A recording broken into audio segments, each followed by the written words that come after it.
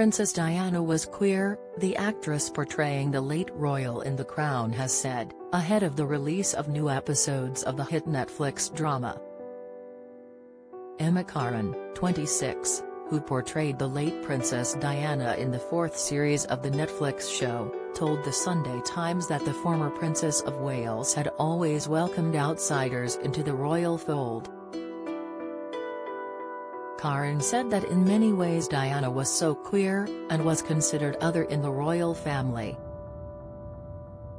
The next installment of the drama, which will feature Elizabeth Debicki taking up the role of Diana, is due to air next month. Corrin commented of Debicki, "She's lovely, but we haven't actually talked that much about Diana. I think she's aware that I'm here if she ever wanted to ask a question, though." Debicki's debut as the late princess will hit the streaming service on November 9th.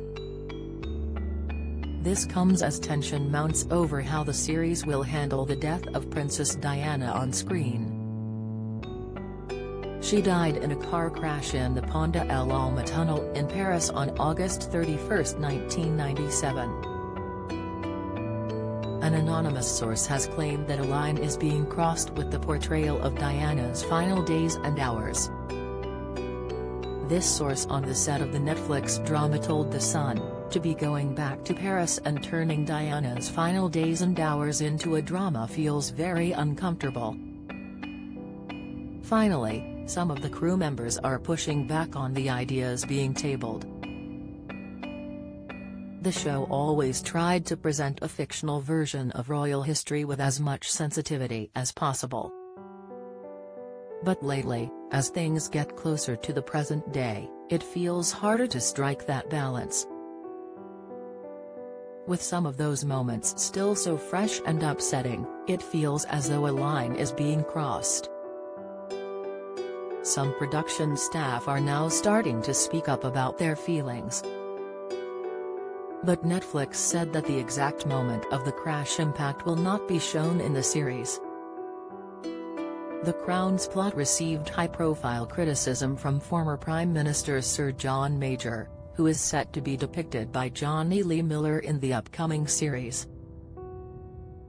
Referring to a planned scene in the fifth series in which King Charles appears to speak with the then Prime Minister about potential for the Queen's abdication while Charles was still the Prince of Wales, Sir John called the drama a barrel load of malicious nonsense.